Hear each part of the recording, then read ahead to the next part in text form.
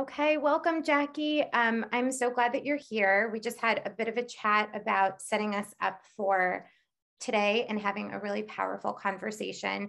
I would love for you to introduce yourself. I know that you're an attorney actually that was right down the street from where I practice. And when I learned about you and met you, I thought, I need to refer people to you because I think that you have it together and you understand parents and you understand the journey that they're going through when they are in one of the most high conflict, stressful, anxiety ridden situations that they are ever going through in their lives. And so welcome, welcome, welcome. Thank you. It's such an honor to be with you. I know we're so like-minded in our approach to dealing with families and people that are going through conflict. And a lot of times, I think when people go to you or come to me, they're already hardwired to fight. And there's already those negative communication patterns are there, and they need help in dealing with that. So I am a family law attorney. My name is Jackie Harounian. I'm the managing partner of Wisselman Harounian Family Law, and we're one of the largest matrimonial practices in the New York area. And we really do try to work with couples and individuals that try to resolve conflict. It's not going to work in every case. There are some cases that do have to go into court. But I really believe that if parties will choose mediators, because we do mediation too, or attorneys that will encourage conflict resolution, they're going to have a better chance at achieving really good, healthy co-parenting, because that's what it's really all about. And we can talk about the many reasons and the different strategies to get there. But obviously, this is a conversation that needs to be promoted. People need to realize that there's an option to getting through custody and divorce that does not involve fighting, that does not mean that one party is the victim and the other party is the aggressor. It's much more of a healthy, sharing, new family dynamic. And for the parties that really get that and understand that and are encouraged to go that route by professionals like you and by me, I really think it's a movement that is going to spread because people want that. They just don't know how to get there. Yeah, Jackie, whenever I speak to someone, I'm always thinking about where are they coming from? Because so much of the information that you're talking about is already out there. You can Google about it, you can read books about it. But I like to talk about, before we even dive into that, so people understand, you are, just my perception of you, a very with it, together, you get it, professional and very compassionate. And being that you are in one of the most high conflict, sort of areas in law, right? You're dealing with families that are just, really going through turmoil a lot of the times and in very, very difficult and complex situations. How do you think about working with people? Just you personally, Jackie, when you are working with high conflict and you have to get that result for the benefit of the family, for the benefit of the children involved, if there are. What is your thinking? Because you are firm, but you're also very loving and compassionate. And I think that the marriage of the two is great. I appreciate that. I have a family too. My husband and I have 4 children. I have raised 4 teenagers. I've been married a very long time, and I'm very understanding of conflict because I've lived through it. I know there are no perfect parents. Even the most perfect parents have children that sometimes have challenges. And so I really get it from as an insider's view. Whenever a client comes to me, I really need to have an understanding of what's driving them, whether they have any mental health issues of their own, what their risk factors are, because going into court and even launching a custody battle is not a joke, especially with teenagers. Every positive and negative is going to be laid bare for a court, for child protective proceedings, for social workers, for forensic evaluators. It's not something I would want anyone to go through unless it's absolutely necessary. And so what that means is we have to take a step back. We have to take a look and see what the laws are. The laws are very much in favor of joint custody. And 80 to 90% of parents are going to start with that expectation. And that's where the law is right now. And I'm talking from New York law. It's very similar in other states as well. People have to understand, especially coming at the end stage of a pandemic, mothers and fathers were raising their children at home, in a lot of cases together in very small quarters. The children were remote schooling, parents were working from home or not. And we have now mothers and fathers that have very specific opinions and views about how children should be raised, a lot of medical issues, academic issues, and parents have to hear each other. because both parents have rights. And as children get older, and by older, I mean 11, 12 years old, and if they're vocal about what they want, they certainly have rights. So it's very important for everyone to listen to each other and understand that there's enormous benefits to resolving conflict out of court. You know, as parents, what's best for your children far better than a judge or social worker or attorney for a child, as well-meaning as they are. I have to tell you, the court system is maxed right now. The judges have never had so many cases on their dockets. We're dealing with very contested cases right now. A lot of cases dealing with domestic violence and child abuse and relocation cases and COVID specific cases. I mean, so the court system is very, very limited right now in what it can do. And that's all the more reason to avoid it if you can, and really work with professionals that are going to try to get you through a crisis, hopefully towards collaborative co-parenting that feels not perfect, but workable for the family, and understand that changes are going to keep happening 6 months out, a year out. No custody agreement is ever final because children change, their needs change, and parents change. They might move on to other relationships, or they might have other things that come up. And so this is a working relationship. It's very important to not start out with this framework that's adversarial, because then, God forbid, you're going to be one of those families that's duking it out in family court until your children age out. And that's not good either. As we all know, teenagers have specific challenges and problems. And when you have a divorce, you have battling parents, it definitely makes it worse, much harder on children, for sure. Something you said that was so important, and I want to just highlight, is we talk about capacity. How do you have the capacity to even deal with the situation right now? And let's try to help build it. And you just said the court system is taxed, it's maxed out as far as what it can do. So if we think about a system that has no capacity to really focus because they're overwhelmed, you're right. The decisions that strangers, regardless of how amazing we are at what we do, their ability to make decisions for your family, right, are not better than your own ability to do so. And so you're saying if people can do it on their own and find a way, then that is best. So Jackie, what is, in your opinion, because again, you've seen it all, what is the best way to even start eating this elephant? I know it's one bite at a time, but it looks like, when you've got conflict on both sides and, like you said, disagreement, where do you begin? I think, a lot of attorneys and judges, we kind of joke that these parties chose each other. They chose to make each other parents in most cases. We didn't create that scenario. You did. You chose this partner to have this child with.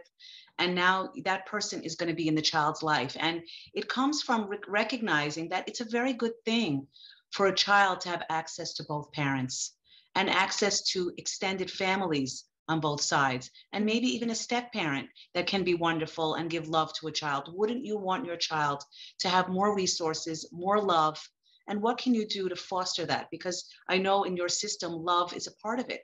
It's having that feeling of generosity, that this is a child that's going to be raised without toxicity, without anger. And I need to put down my own negative feelings and promote the relationship that the child has with the other parent. I'm not talking about 100% of the time. I want to be very careful to say this is 80 to 90% of the time where joint custody is healthy and should be promoted and maximize the child's relationship with the other parent. In 10% of the time, or maybe even more, it's not healthy to promote it. We have cases where children really need to be protected from a parent. There could be violence or substance abuse or other things. So this is not a cookie cutter approach. I am talking, though, to the majority of parents that need to really shift from a husband and wife perspective, or we're living together and now we're breaking up, and really adopt a co-parenting perspective, which this child has two parents. Both parents are probably working. That's the reality for most households. And so now we're going to have this child living potentially in two households and is going to have another parent to call in the event of an emergency, another parent who might have an opinion in the event of an academic or medical issue. And that's a good thing. And this is really a big shift in our culture, where it used to be that parenting was very much the domain of mothers. And that's just the way it was. These were the gender roles that were very fixed. I remember, I'm thinking back to when my child was born, my first child 30 years ago, the mom had the domain of the children and the fathers sort of backed off. That is not the reality anymore. That is not what the law says anymore. The laws are gender neutral, and you have same-sex relationships too. In most cases, a child is going to have more than one caregiver, maybe even grandparents or other family members or step-parents, and it's very important to have that generosity and that feeling of this child is going to be raised by not just me, but other people that love this child. And when I talk to moms, many times they're very resistant to joint custody. They've been raising the children, during the marriage. They, gave up their career or had a lot of sleepless nights doing everything that moms do for children. And it's very hard for them to accept that it's not going to be like that. In a divorce or a separation, the child is going to have joint custody and is going to be living probably in two households to some degree. The moms that really accept that and move with that in a healthy way learn to really love it most of the time. They realize how great it is to have a night or two a week when the child is not with you and you get to recharge and maybe focus on a career or go out with friends or just get some extra sleep. A lot of them will privately admit that joint custody really is something that they like. And we're getting to the point where I have moms that say, I wish the father would take more time with the child. I would like to have, especially during the teenage years, I want more time to myself. So this is a big cultural shift, because 10 years ago, I never heard moms say that. The children were their domain and they were going to take care of everything, and the fathers weren't as involved as they are now. Jackie, what an interesting paradigm shift that's occurring, because I think that it also has to do with an identity shift in terms of what it means to be a parent, what it means to be a mother, what it means to be a father. And this leads me to ask this: when parents, you say, accept it, and they learn to like it, and then they admit that they like it, and they like the benefits of, having some time to themselves, and maybe the other parent having their own space and time with the child, and how healthy that can be. This leads to this idea that how are we shifting in our understanding of parenthood roles? And you are a perfect person to ask, because you're in that space of just watching as it's happening, where someone is going from, I'm a full-time parent and this is my responsibility and this is how it should be, because we get all of the expectations and assumptions of how it should be from our own parents, from our own culture. And now you're seeing this shift. Tell me a little bit more about it. Is it interesting? It really is. It's interesting because I come from a very traditional background myself. My parents were Middle Eastern immigrants, and I'm a traditional person in many ways, quite conservative in many ways. But I am seeing over the past 25 years during my career, this real shift in how, like you said, identity. A lot of moms, they held on to this sole custody paradigm. These are my children. I raise them. The husband needs to go earn and pay support. And it really created this dependent paradigm where women really continued as caregivers for many years after a separation or divorce and were financially dependent. It's not like that anymore at all. Fathers are willing to give up career and income opportunities in order to be more active fathers. I'm seeing it. They're not as motivated financially as they were before, and women are more motivated financially than ever. I have more CEO moms, breadwinner moms, which is so exciting for me. I really think it's about time. Probably a third of the moms that walk into my office earn the same or more than their spouse. And obviously that has an effect on how things play out. For a woman that does have a career, that has an identity separate from being a mom, or has volunteer work or other interests outside of just the mom role, it is an extraordinary opportunity to actually trust your co-parent, know that there's someone who's going to be able to be there for the children in the event you have to travel, or in the event you have something going on in your career, or you want to get remarried. Letting go of that fixed identity as just the mom. And I don't want to say just the mom, because it is a very important role. But we all know children grow up, they leave the nest. at age 18 or sometimes younger, sometimes older, that mom role is still going to be there. I'm certainly still an active parent for my children over age 18, but there's a lot of life left to live. There's other opportunities that men and women can take advantage of. And letting go of that role, that sole custody, that primary custody, it does start with the separation process. You have to trust your co-parent. There are many parents that have to put their children in childcare for the very first time. There is a letting go process. And it is an evolution that I do see. And thankfully, I do see parents get comfortable with it. And many, many who tell me that once the lawyers and judges and courts were out of the picture, they had an easier time communicating. And it does take trust and forgiveness to make that happen. And recognizing, again, you're not a perfect parent. There might be things the other parent does better or does well enough so that you can let go and see what else life has to offer.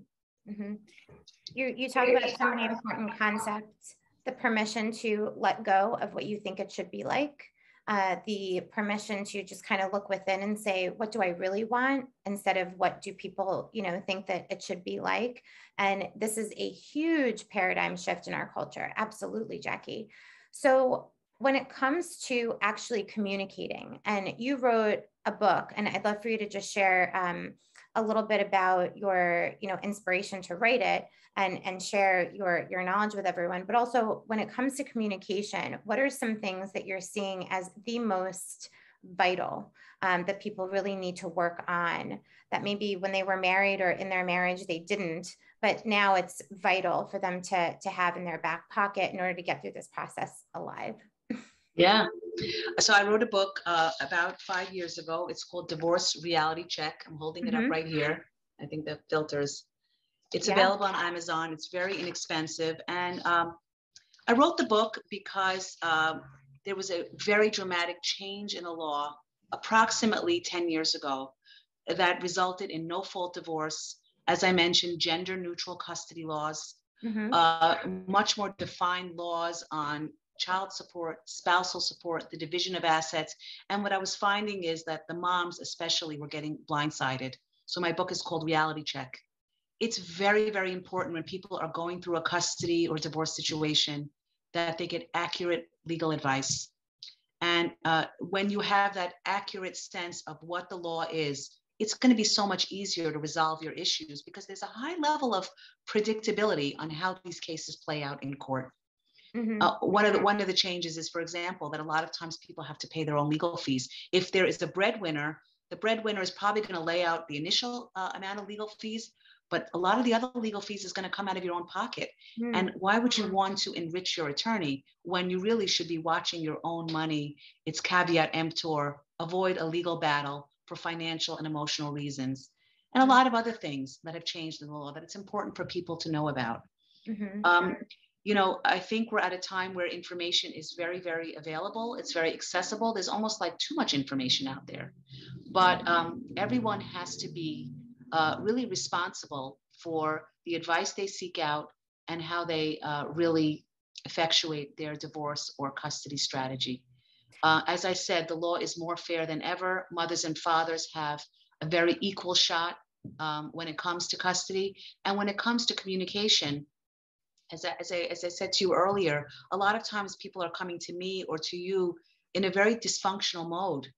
They're hardwired for conflict. There's fighting, there's yelling. There might be police or orders of protection.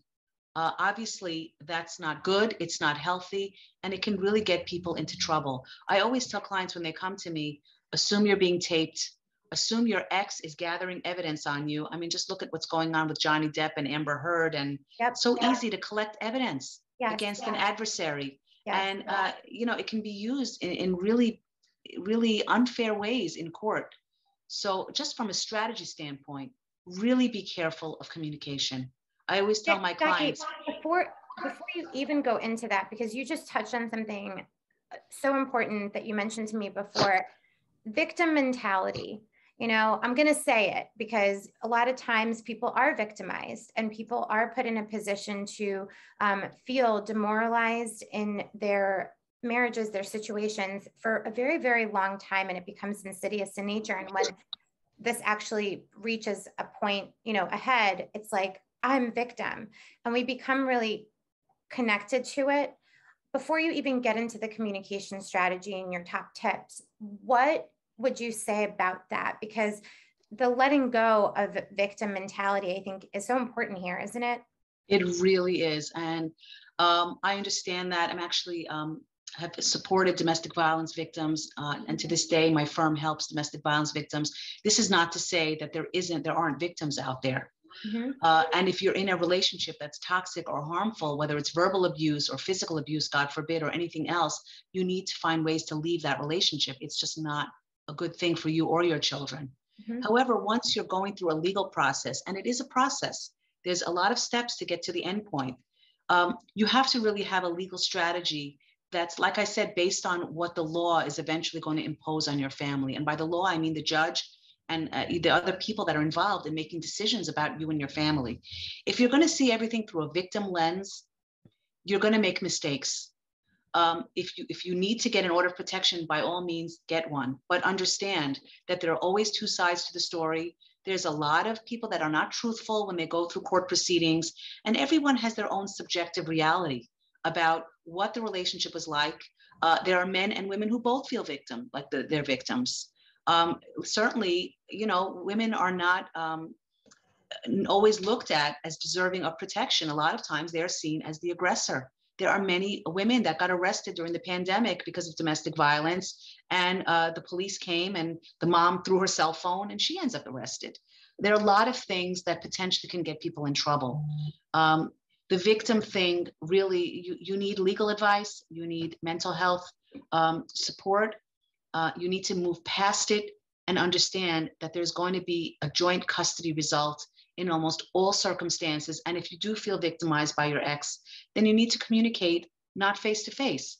Maybe you don't need to be on the phone with each other. Maybe it can be done through email. I love email. It's a great way to protect yourself, and copy your lawyer if you need to, or collect evidence if necessary for a future court proceeding. But there are also amazing apps out there. Family Wizard is one of them. There are others where people that don't communicate well or who have a negative history can at least have a tool to share information with each other. It's very, very important to do that. You have to share information to co-parent effectively. You have to share information about what the doctor said or what the teacher is saying or what's going on with your child. Mm-hmm. And even in cases where there are orders of protection and actual domestic violence, that doesn't mean you don't have an obligation to share information about your child. And so communication is incredibly important. The parents that sign on to that and really get better at communicating have much better results when it comes to outcomes in their custody and divorce situations. And playing the victim, abusing the court system, trying to paint your partner in a negative light does not work in many cases. At a certain point, the court system is going to move forward with custody outcomes. And if you're seen as someone who's alienating or exaggerating or has mental health issues relating to being a victim, it's going to hurt your case. So it's important to get advice on that. You're with this person for the rest of time if you have children with them. And so thinking about, I always say it's like emotional intelligence, fast forward ahead about 10 years, you're still parenting alongside these people, right? Their family and them, and needing to think ahead, right? When you are, and there are many times where people are being victimized and things are going on, right? And that needs to be documented. It needs to be monitored, and evidence needs to be, placed in front of, whoever, in the court system. But we're talking more about, situations where people feel like something wasn't fair in the marriage or something really did happen and they were, kind of blindsided and they're angry. We're talking about holding on to anger, resentment, and emotions that in the long run are not going to serve yourself or your child, especially if you have to co-parent together. I mean, that's 100% right. I mean, listen, there are a lot of people that come to me, they've been cheated on, or Mm-hmm. money went missing, or a real betrayal in a relationship. I mean, that is you're justified to feel angry. But that can't be the story a month or 6 months or a year from now. That only harms your child. You have to process that, get past that, understand there's another side to the story. A lot of times with infidelity, there really are two sides. It's not always just one party that is completely in the right. And you know, that is a more nuanced view of long-term relationships. But when it comes to co-parenting, I always tell my clients, do you want to be that family when your child is graduating from high school that is seething with anger on opposite sides of the stadium, you know, not enjoying the moment? Or do you want to be that family that has moved on successfully from divorce, can actually stand together, cheering on your child, being happy, being in a group picture? That is possible for everyone. You really do have to let go, though, of a lot of anger and victimhood and things where you never really got the validation you deserved. Mm-hmm. And the court system is not going to necessarily deliver that to you either. It really does take a radical forgiveness that for the sake of my child, I'm going to be happy and wish the best for my co-parent because that's good for my child. Mm-hmm. A lot of people can get there with the right coaching, but so much of that is just internal. You really have to be willing to do the work. You just said it. It is so starting with us. It starts with the parent, and it trickles down. You know, so many parents, and they come in and they'll say, "I need support for my child," and it's always, and it's not a blame, it's an empowerment of, we first need to get you fed, your needs met, you nourished, you right, and then your child will just follow suit because they're living in your environment. You are the environment. So what you're saying is that, you know, it has to come from over here, and then everything will kind of fall into place. Jackie, what are some of the things that you see in terms of communication that are big no-nos? You know, the Gottmans, who are very, very well-known couples, you know, therapists, but also experts, you know, talk about the 4 angry horsemen. But what are your top no-nos for, you know, communication and their antidotes? And what do you suggest? I mean, I think, first of all, communication is a skill that everyone has to learn, whether you're in a good marriage or not a good marriage or relationship. Negative communication is eventually going to be picked up by your children, and then your teenagers are going to learn those habits. So it's important that you learn ground rules for communication, that if things escalate, you have to be able to say, listen, this is not productive.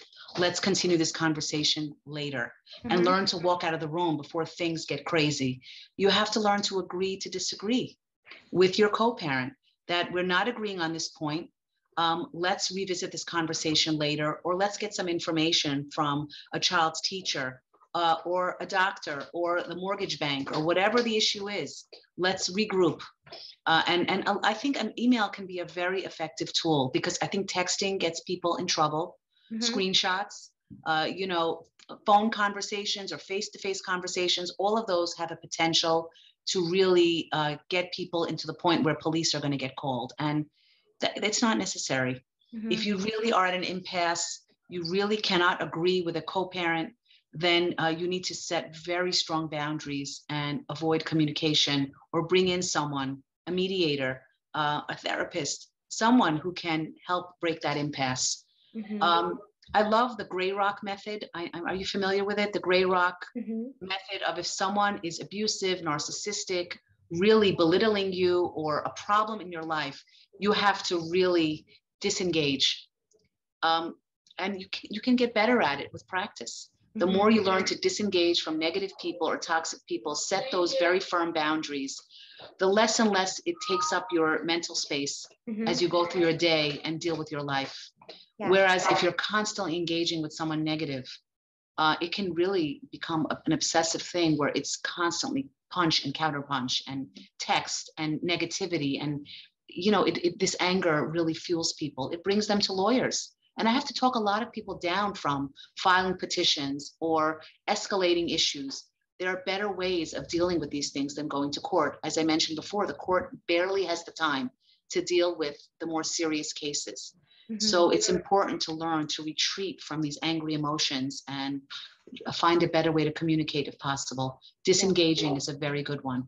Yeah, you're speaking to a great amount of people who obviously got into these relationships with partners who do have some challenges with their own ability to relate to others. And so we do see a lot of manipulation, a lot of, you know, fishing for and making bids for, attention.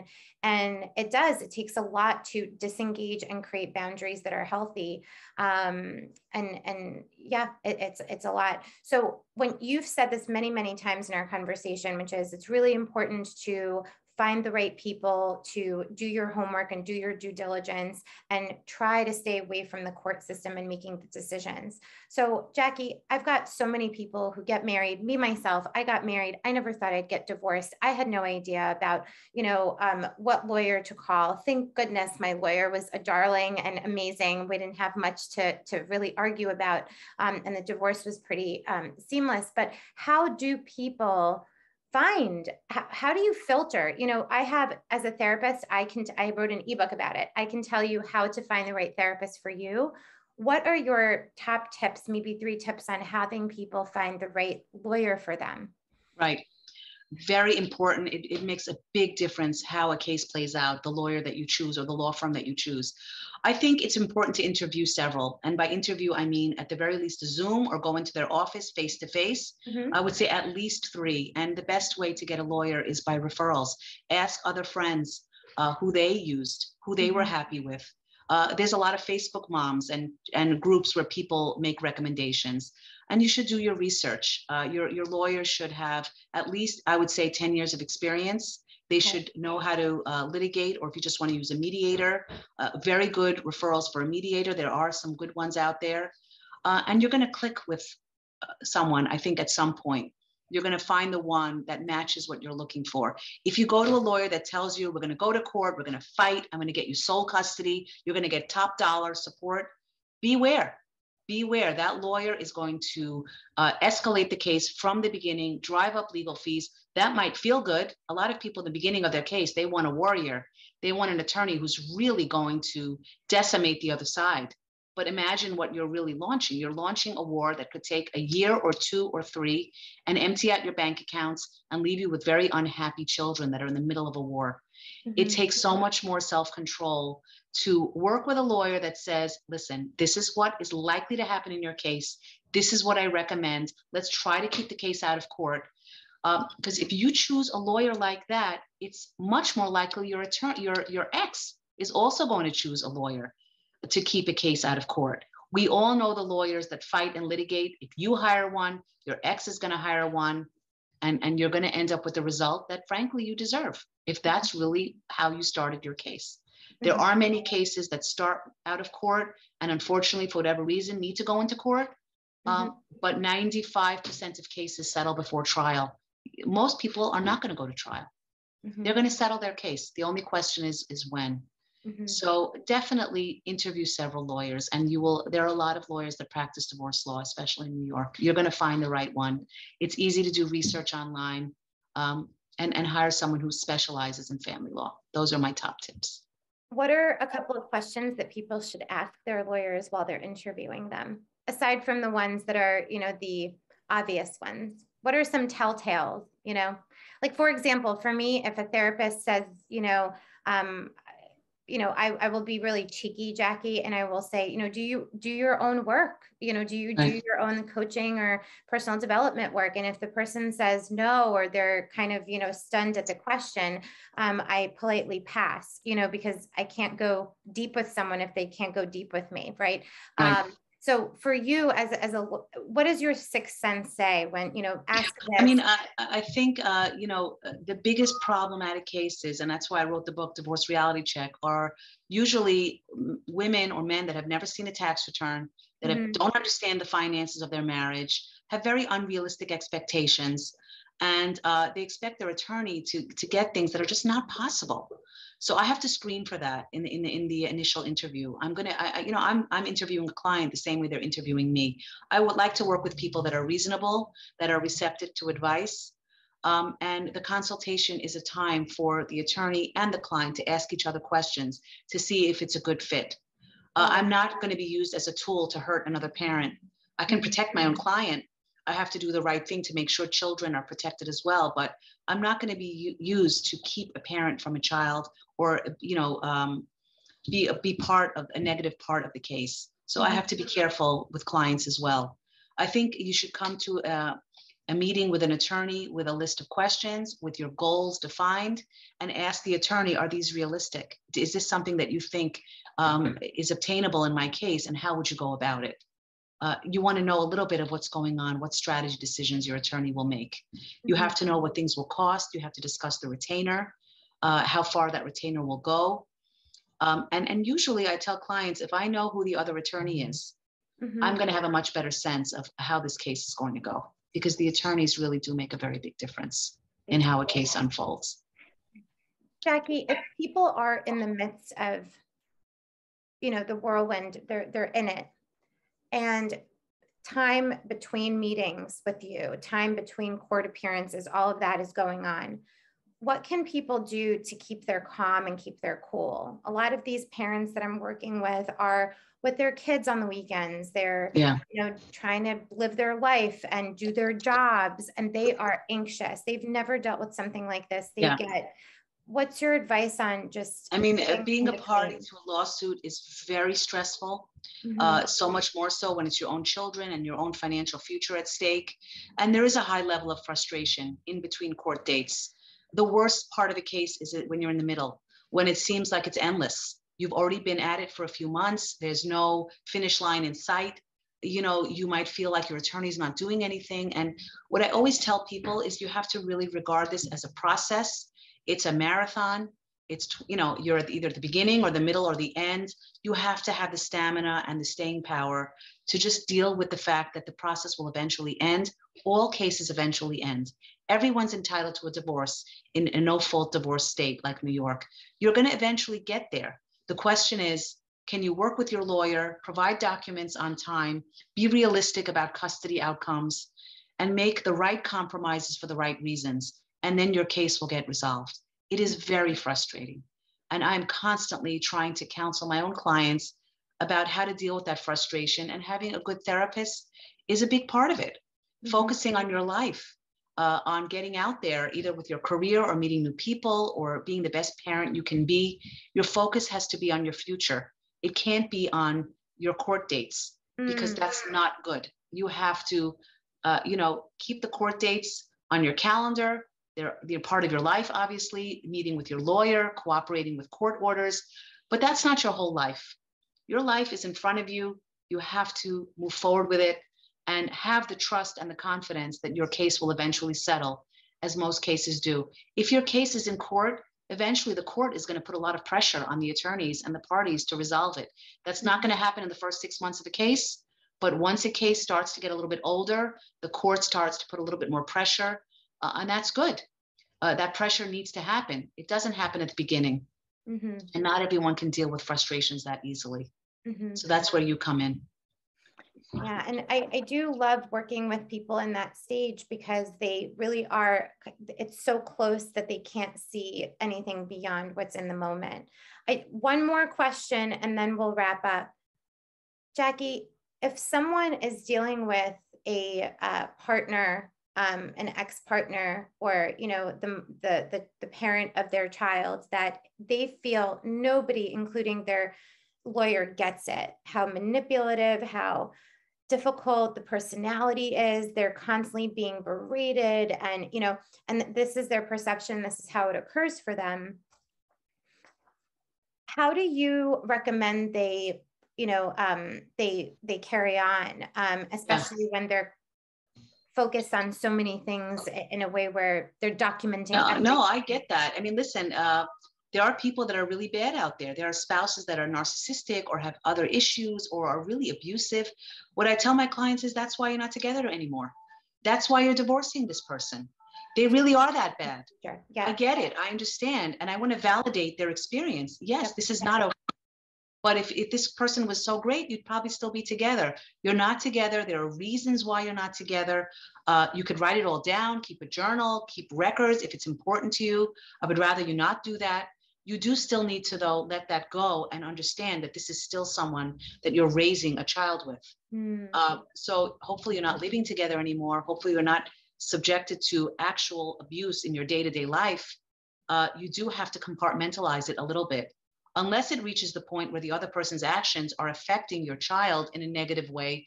And then that's something that might be worth pursuing legally. But even then, I mean, you're not going to be able to change this person. Whatever the person's issues are, unless it's affecting your child, you really need to process it and move past it. You're not going to change another person. You can create really good boundaries, though. You don't have to deal with it. You know, you can mute the text messages, you can avoid interactions, and still get past it and still co-parent. Yeah. You need some coaching potentially, but don't get obsessed with that. Move on to another relationship, another focal point. Don't let your relationship with your ex rob another minute of your well-being and peace of mind. Don't let that happen. Thank you, Jackie. And this is truly the last question that I like to ask people when I interview them, because I think that hindsight is 20/20 and it's invaluable. It's twofold for you, because you are not divorced, you are happily married. And so this is not so much for you looking back, but twofold. If you were to look back at your younger self, lawyer, and you had a piece of knowledge that you have now and you wish you had back then, what would you, if you had 20 minutes with younger Jackie when she's first starting out, what would you tell her? What's the pep talk you would have? And the second part of that is, if some of your clients collectively were to look back and had 20 minutes with themselves while this process started, what would they say, do you think? What do you hear all the time? Yeah, so although I haven't been through a divorce, I've had my own challenges in life, pretty significant ones. And so my advice for myself would be the same I would give to a client, which is that all challenges, including divorce, are temporary. You will get past it.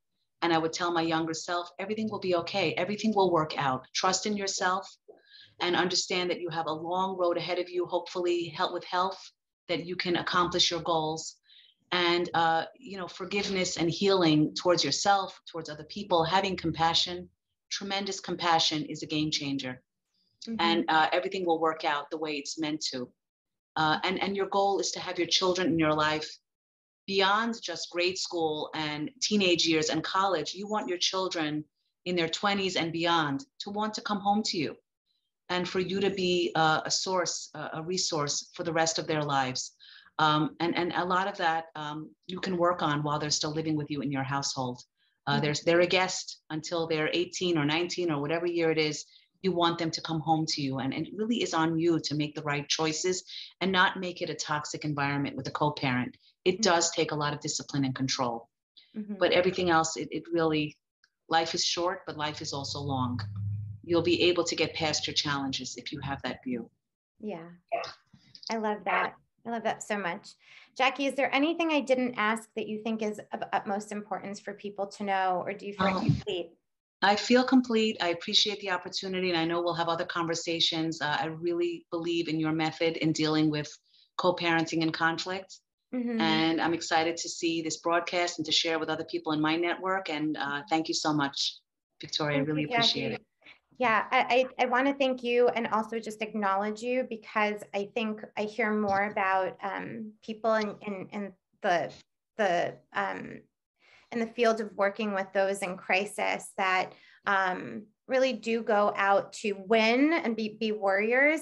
I actually see you as a warrior, but one with an immense heart. And so the marriage of the two is an invaluable resource, and I am always happy to refer you and talk about you. So thank you so much for having this conversation. Thank you. I really appreciate that, and hopefully this will be part of a movement to do just a better job with parents. Yes. Parenting is rough. Thank you. Thanks so much. Have a wonderful day. You Take too. care.